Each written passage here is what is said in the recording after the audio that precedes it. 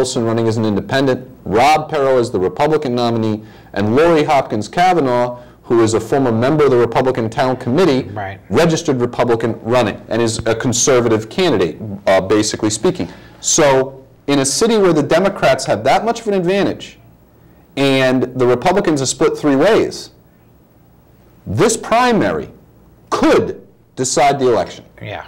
And if less than 1,000 people voted in the last primary, think about how important your one vote is. And the contrast couldn't be clearer. I mean, you have someone who is new, who's not connected to the system, and you have someone who is very much a representation of that system. So if you are looking for that change that people in this region, I grew up in this region, have been talking about my entire life, this is it. This is the moment. This is the moment. This is your chance, and I hope we don't blow it. And you're absolutely right. I do want to. I have to say one thing.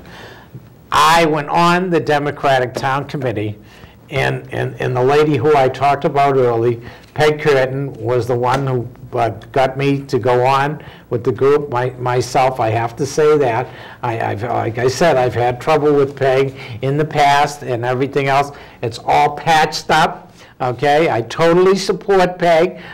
Those of you who may have missed earlier in the show, I totally support Peg for Board of Education. She's going to run. I think it's a great place for her. I think she's got a lot to give to the kids and the system. It's really, it's a good place for her. I support Peg.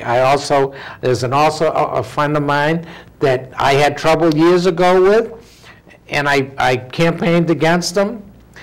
With people, and he lost his seat, and that's Bill Morse, who we got ironed out stuff. He went on the Board of Ed. We supported him for that. We will support him again. My group and the people I work with will support Bill again. I was actually hoping that he was going to run for the council, and I guess he chose to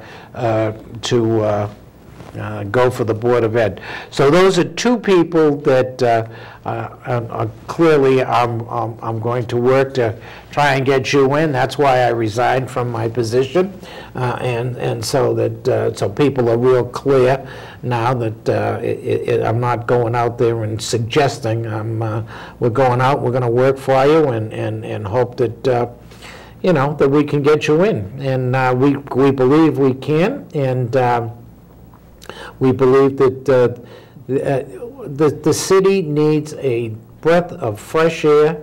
It needs good leadership, and we believe that you can give the leadership. Well, I thank you for that and for the support and for particularly changing, your position to, keep it, with full propriety and with the laws of 501c3 for your other organization and so forth. It means a lot to me. We are a very diverse campaign, as we are a diverse city. Yeah. I have support from people who have been adamant Republicans, who I know do not like Russ Carmichael. Oh, yeah. I know people who are adamant Democrats who do not like Russ Carmichael, and I know people who like Russ Carmichael, who love Russ Carmichael. We have Greens who are working on an almost daily basis on the campaign. We have people working on the campaign who are in their 40s who never registered to vote before now. I have a man working on the campaign who spent 2 years in New London homeless. I have people working on the campaign who just graduated from college and are some of the brightest young people you'll ever meet in the city. I have people working on the campaign who just got out of prison. That's New London. It is New London. It's the makeup of New London. And we've got people from all different stripes, because the idea that we as a city can do better transcends party. Yes, we're in a Democratic primary right now. I'm a self-described progressive, and I'm a registered Democrat. But the mission here is broader than just a political party. It's more than just a race, an election between two people. Is it really going to happen? Mm-hmm. I grew up right here, and my family started off in New London 170 years ago in the 1840s. All my life, you hear the same thing. man, that city has so much potential. Look at all the things going on. How come New London can't get its act together? Well, it's because they got this old crowd that runs it for their own benefit, and it'll never happen unless somebody comes in. That has been said my entire life. And what our campaign needs to do, and people who want to support me need to do, is get that message out that here's your chance. You can change it. You can change it. You can change it. Because it's not the old system. That's this right. mayor, people forget, is going to have the ability to appoint and fire heads of departments without council approval. Right. Prepare the city budget and have a line item veto over every little piece of that budget. A general veto over anything the council passes, and no veto can be overridden except with 6 out of 7 council votes. I mean, this is a very strong, very, very, very strong mayor. And we need to be very careful whose hands we place that much authority in. But we also need to be hopeful that if it's the right person, things will change. Oh, absolutely. So now, we've been through the last 6 months of, well, this one's running, that one might be running, and this one's exploring, and we don't know what the town committee's going to do, and well, maybe Ernie's going to jump in, and maybe Wade will run, and maybe Mike Pastor will get the endorsement. You know, it's now a 2-person race. It is Mike Bassetto or Daryl Finizio, and it's a very clear contrast. And if you have been waiting for that moment when you think things can change, you have to get involved now. We have 7.5 weeks. And if the people out there who are listening, the people who have believed in this, start getting involved, it will happen. But if people just sit back and say, well, we'll see, we're going to miss that opportunity. Because these strong mayors in other cities that have this system of government, they are in there for a very long time. 20 years, 24 years. Dan Malloy was mayor of Stamford 16 years. Menino's been in Boston 24 years. Michael Mann, 30 years. Newton, Man was in there forever. So the real chance to get somebody in is in that first election. Because a lot of people said to me, well, why didn't you run for council first? Why didn't you wait till you lived in the city a little longer? It's because I've done this and I know this is the shot. There's one shot. Right, exactly. Because if someone gets in there and consolidates all that power and has the ability to hire and fire everybody, no one bucks them at that point. Very, very difficult. To get them out. Very, very difficult. Extremely difficult. They go by retirement, or they go down in federal corruption frauds, or they go up. Okay, yeah. All right. And and that's being the old man that I am. I don't know. I wrote, and I've only got a minute or two here. I looked at your stuff. I analyzed you. You know, we checked you out. I checked your bosses. You went to where you taught and everything else, and found out what kind of guy you were and everything else like that. Because looking at your credentials and having been around for a lot of years, know a lot of politicians, family, friends, stuff like that. I said, here's this young man.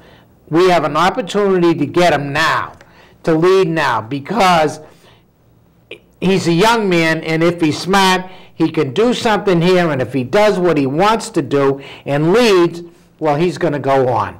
Okay? But I want to say something about that, though. Well, you can say whatever you want, but that's what I'm looking for, and I was looking for leadership that's good, that's young, and can do something, and potentially stay or leave. Well, the only thing I want to clarify on that is that I've made one commitment in the campaign that's true, and I can kind of prove it, actually. I'm not going to run for any other office as long as I hold the office of mayor. And let me tell you why I can prove it. I'm 34. If I served 3 terms as mayor of New London and left office, which would be a long time, because once you start getting in there over 10 years, you're out of new ideas. It's time for somebody else to come along. I would be 46. I would still be one of the youngest people to run for some other office that I ever did. Senate, so governor, I'm not whatever. Right. I'm not running for mayor because in 2 years or 3 years I'm out of here. Right. And I didn't move here to run for mayor. I moved here because this is where we wanted to live. I bought my permanent home before this all started. So win or lose, I'm staying. So I'm a lifelong committed New Londoner now. And political career down the road, one other thing to say about that. Number one, there's plenty of time for that much later because I'm young. But the other thing is, if you've been around politics, you know that today you're on top of the world and tomorrow you're gone, buddy. Well, you can be a wall. The polls go up and down, and you never know. Exactly. And if you're going to do this job right, you can't worry about that. And when I talk to people, young people that I teach that want a career in public service, I say, do the job you're in well, and that is the best way that you will get another one. Because if you're doing your job looking at the next job, it's the surest fire way to do the job you're in poorly. That's right. So my objective, 100%, is to be mayor, do what I said I'm going to do, and if that makes me very unpopular and I never go anywhere else or get voted out, fine, but I'm going to do what I said I'm going to do, because at least then people respect you. Bless you. And Thank you, Father. we're on our way. See you next week.